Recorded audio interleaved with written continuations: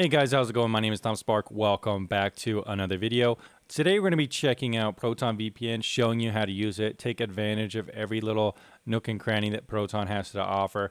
If you guys do want to help support these objective kind of looks at VPNs, helping you to decide how to use it, if you should buy it or not, consider clicking on the link down below for if you want to check out my Secret Lab chair. I think it's a great chair and definitely worth checking out. Also, guys, if you haven't already decided to purchase Proton and you're looking to do it, if you click my link in the description down below, it'll also help support the channel. So now that we got that out of the way, let's get into the Proton and VPN comparison. Let's get my Epic out of the way let's get those things out of the way. All right, guys, so here's Proton. The cool thing about Proton, like Nord, is it has a pretty good, decent tutorial system. Basically, it shows you how to quick connect. Preferably, you could click up here and quick connect. Right now, we're using the free version of Proton, but it's going to be very limited in terms of speeds. If you're going to be using Proton VPN, I recommend the paid version since it's going to be much, much quicker. And Proton does have limitations to the free version, like not working with streaming compatibility and limited simultaneous connections and stuff like that. Additionally, you can also save your profiles and choose different countries. So overall, I would say that the tutorial system is kind of basic. I think NordVPN has a little bit better of a tutorial system, but you can kind of see the profiles here. And what we can do is create a profile and kind of pick a different server, P2P, make a different color, pick a specific protocol and stuff like that, which is nice. So let's, for example, a good one to do would be WireGuard. And let's say user profile number 1. We could do WireGuard country, and then we would pick something that's close by us, something like this, and pick the fastest one and save that. And now, as long as we click down here, it's going to connect to all those different settings. But it's not necessarily something you have to do unless you're specifically, I would say it's more if you're looking to kind of do different things, like try out the Tor mode and secure core. Which is kind of provide more anonymity, but not really much point to those, I don't think, unless you're truly trying to get super anonymous. But already, you know, VPNs are pretty anonymous, at least in terms of security. But we could kind of look at the settings overall, and these are basic things. It'll start when you start your computer. This will start when it's the application is on. So you start your computer, Proton will boot up, and then once Proton boots up, it's going to connect automatically. So these are things you could kind of play around with depending on how you want to do it. And you can also change where it quick connects. You can even do it to your profile, which is nice. So that's kind of cool. You can also change if it starts minimized or to taskbar, to system tray, etc. And customize the language, of course. Now, in my opinion, I would use WireGuard for the protocol. It's the best protocol in my opinion. We also have a couple different other options with OpenVPN, which is decent too, but a little bit older. VPN Accelerator is supposed to make Proton a little bit quicker, but in my testing, it hasn't really done too much, so I wouldn't really worry about that too much. If you want to add a custom DNS, this could be cool for ad blocking and those kind of things, to add a specific quad 9 or something like that to do quad ad blocking.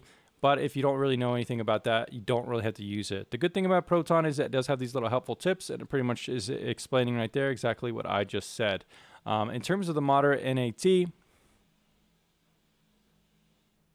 this could be good if you're specifically trying to use Proton while gaming, but honestly, I wouldn't really recommend VPNs while gaming since they'll probably just only slow down your speed, and there's really not too much point unless you're playing P2P servers and you're worried about getting DDoSed or something like that, or you're trying to access a game beta. You might want to enable that. It could kind of help you with your connection.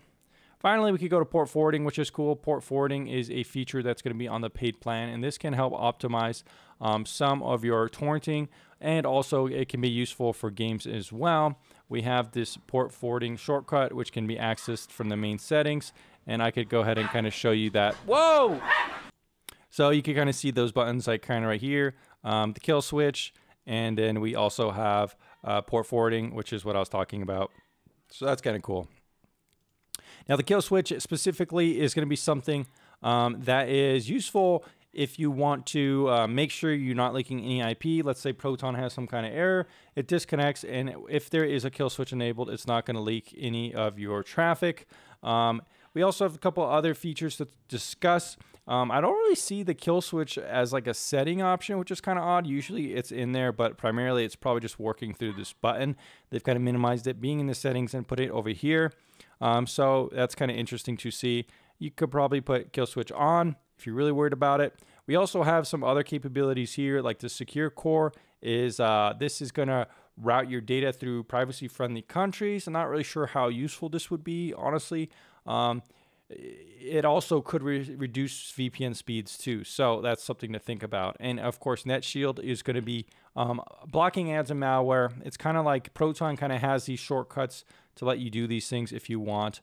So if you're looking to block some malware and ads, you could pick these things. And like I said, Proton free version does paywall a lot of this stuff. So if you're looking to use Proton, I would recommend using my link and getting the paid version at least, since you're going to be wanting to probably use some of these things, especially if you want to block ads and stuff. So the kill switch is going to be good if you want to make sure you don't leak your IP if it gets disconnected somehow. So the permanent kill switch, if the VPN is not connected for any reason, you won't be able to access the internet. So that's primarily going to be like you'll only be able to use the internet when Proton is on.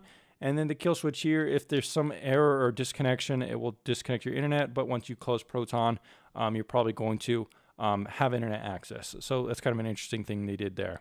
And of course, the port forwarding, like I mentioned. But let's go ahead and finish up some of these settings here. So we have DNS leak protection. You could kind of just leave that alone for now. Alternative routing is going to be kind of like just kind of leave that alone. It can be useful for unblocking certain websites. This stuff is mainly for different leaks and stuff like that. And finally, split tunneling can be very useful if you want to use a VPN on certain things. Let's say you want to use Proton on Chrome or on QBitTorrent, but not on your video games, or flip it around. So that's kind of what split tunneling is for. It's like using this VPN and routing specific apps through it. So that's very useful as well. Now, hardware acceleration. This is probably another thing that I would keep on unless you're having weird screen glitches, so I would just leave that alone. Anyways, guys, that's about it for Proton. Honestly, it doesn't have the best tutorial system, but the good thing about Proton, it does have very nice tooltips here that kind of explain every little setting. I hope I kind of helped you gain a little bit more understanding as well with additional of these tooltips. If you guys need any help, let me know down in the description down below. Come check out my Discord as well, where you could find me discussing various VPNs. And if you want to help support the channel, check out Proton with my link, or check out Secret Labs if you're looking for a sweet gaming or office chair. And I'll see you guys in the next video very soon.